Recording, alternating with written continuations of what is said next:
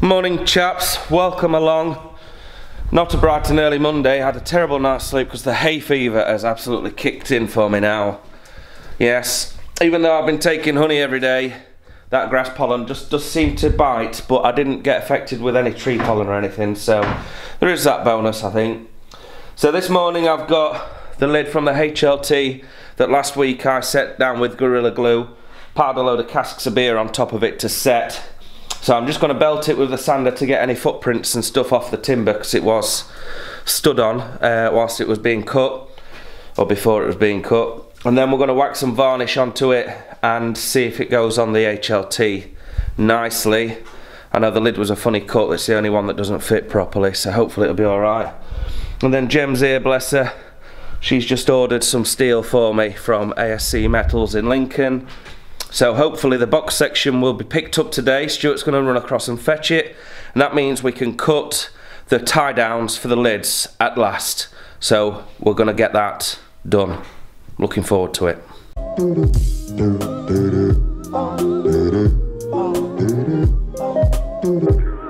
every star in the midnight sky.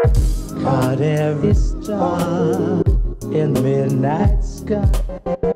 You know times I have bright for you. Right, I've got the old stress head on this morning, so what we're going to do, Stuart's going to shoot across to Lincoln to ASC Metals.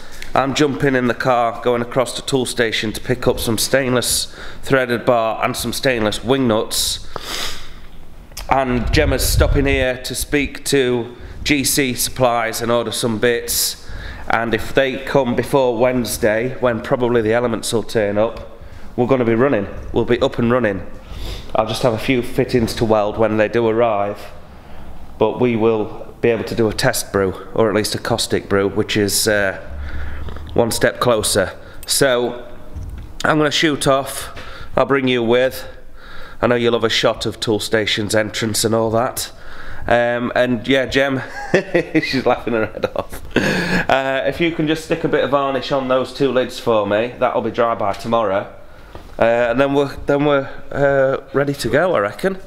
Right, Tool Station. There's the obligatory Tool Station shot. Yes, I know you're all suckers for it. And I got a cheeky piri-piri chicken wrap on the way. That's my breakfast. Don't tell Gemma though, I didn't get her anything. Right, we're back in the shop. I've managed to pick up some M10 threaded rod and some stainless wing nuts. And this is the size that we're going to require to bolt straight through the box section into the top of the tanks. So I've done a little test. What I'm going to do is cut off enough of these pieces of threaded rod, and then on one end I'm just going to stick a little bit of a flat bar on the top, like I did on the this TIG torch holder. Just a little bit of flat bar there, so I can wind and unwind the threaded bar without any requirements of a spanner. And then obviously we're going to have wing nuts in there as well, so that'll allow me to remove and affix lids without the need for any other tools.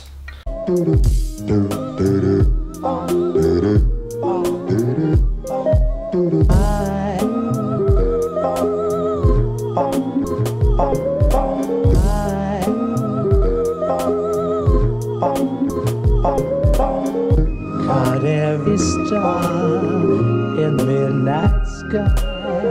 Caught every star in the midnight sky. You know times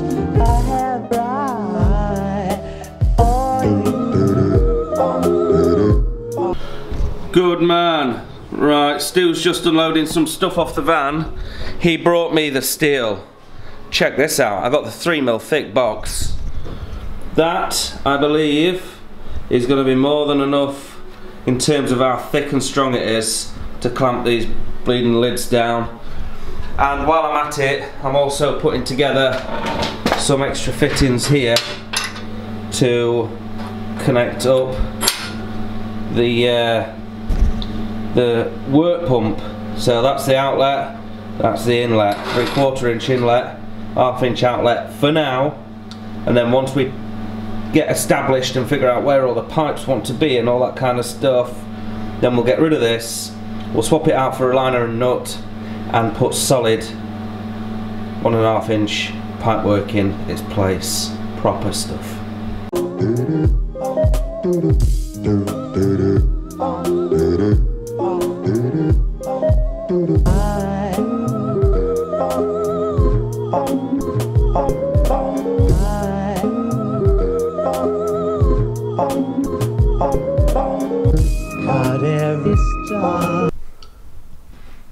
I damn near give myself vibration white finger, god damn it.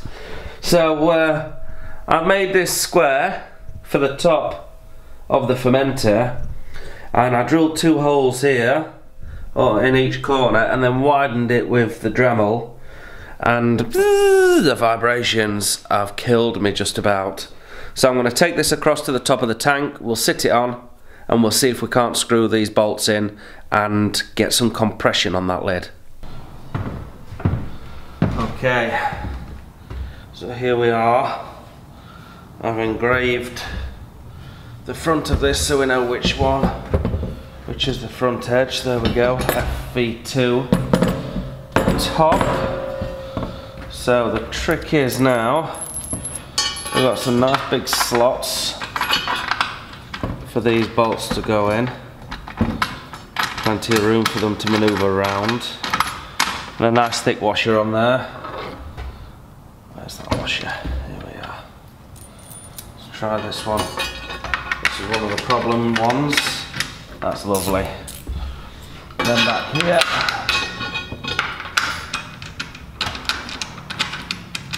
Oh, that works a damn treat, that does. And then this one was the worst out of all 4. Because the nut is at a slight angle. It's not perpendicular with the top. Oh my god. Well, that's tight. Here we go. And we don't even have to take this off for dry hopping, we can just drop all the dry hops through the centre. Obviously we'll have the spray ball in there and then a blank for most of the other time. Well, I never. I think what we're going to have to do is put some water in here and give her a little bit of a testarossa. Right, so we put the RJT gasket on, or seal, then the spray ball, then the RJT nut, and then the pipe, and then secure it with the circlips. Well, there we are. If we look all the way around the rim, and we can see there is not a leak in sight. There's not a leak in sight. That is a firmly held down lid. And the, well, we know how wide and dispersed the spray ball pattern is. It really will be hitting every single corner inside here. I think we've freaking cracked it, man. What a genius idea that was. Get in. Well, that worked so well, I'm now in the process of putting together the second one. As you can see, lovely looking welds on the corners. I'm really impressed on how these welds are coming out now. I've really come a long way. But enough about me. Let's talk about the pub. I'm going up there for a pint. It is 6:30 after all.